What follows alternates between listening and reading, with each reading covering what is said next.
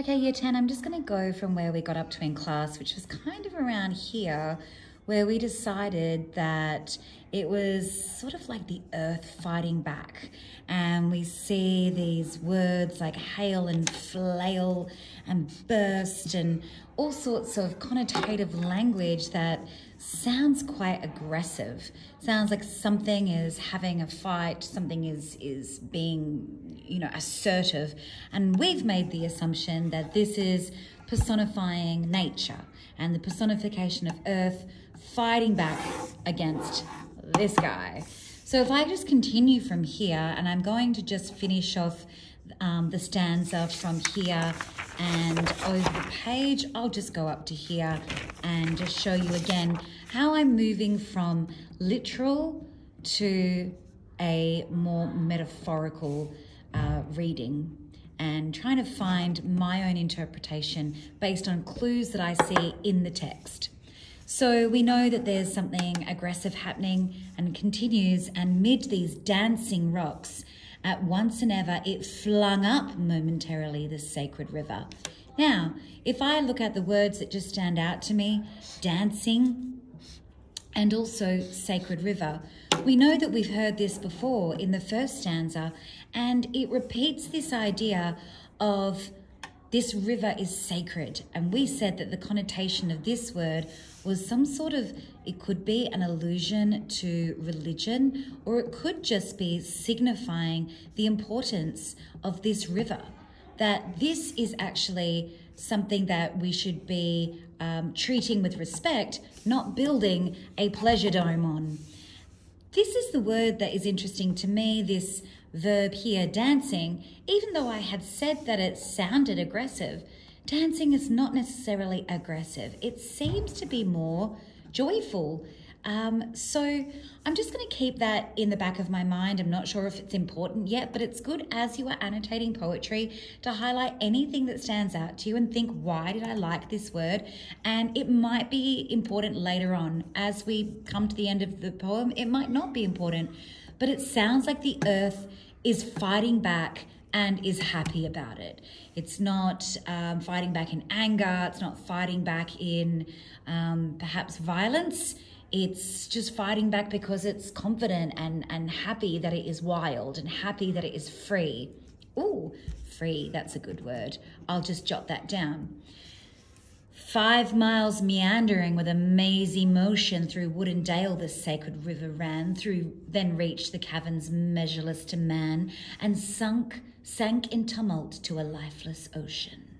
So this seems to me to be, it's now calmed down a bit. We had the ocean or the water kind of spurt up in almost like an earthquake,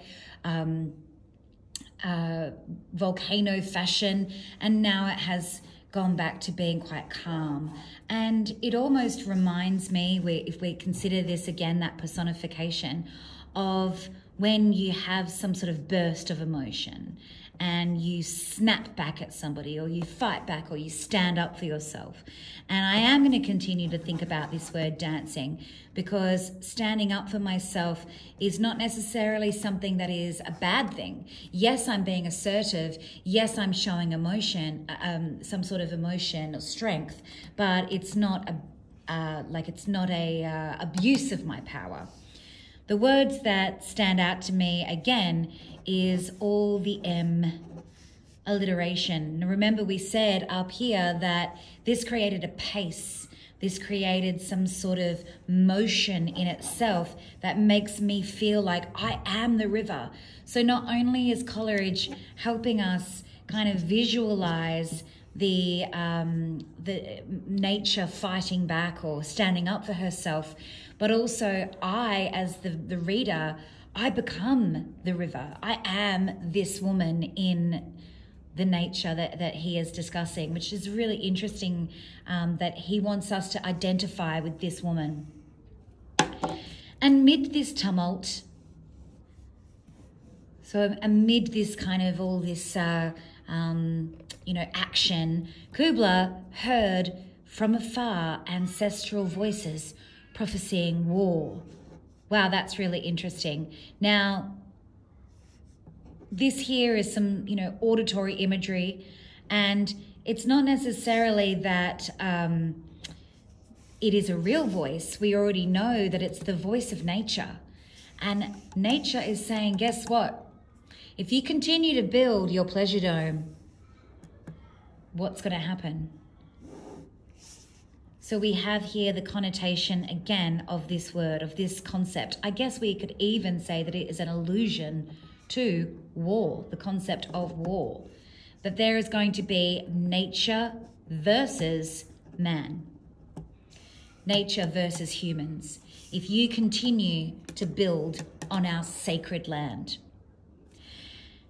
Maybe I'll stop there because I think that we've done about almost 6 minutes worth, and so I'm continuing to look for personification. I've got more illusion, I've got some more imagery, I have found some alliteration that creates this rhythm and pace and voice, and again I've got my punctuation and exclamation marks that I'm starting to form my interpretation here, that there is some sort of personification happening of nature.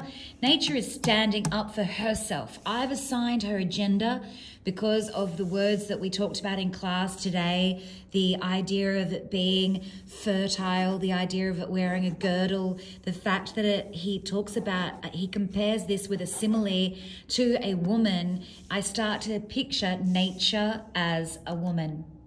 Oh, Mother Nature.